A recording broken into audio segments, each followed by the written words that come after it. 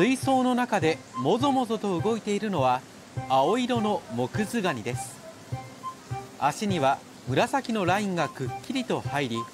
甲羅は美しいグラデーションになっています。先月29日から桂浜水族館で展示されている青色のモクズガニは、先月22日に東洋町の野根川でモクズガニ漁のカゴにかかり寄贈されました。名前の由来であるモノクズのようなふわふわの毛がキュートなモクズガニ、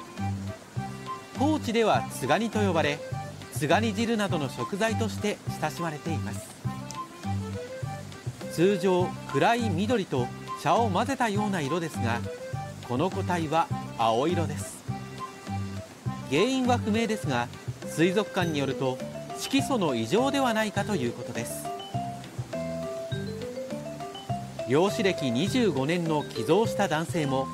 青色の個体は初めて見たと話していたほどで、大変珍しいということです。県内では郷土を代表する生き物として知られていると思うんですね。なのでこの青いモクズガニをきっかけに来館いただいたお客様には、こんな色のカニがいるんだっていうのも知っていただきたいですし、県内の郷土料理ですとかモクズガニ本体の生態ですとか、そういうことを知っていただけるきっかけの一つになればいいなと思ってます。青色のモクズガニは桂浜水族館で展示されています。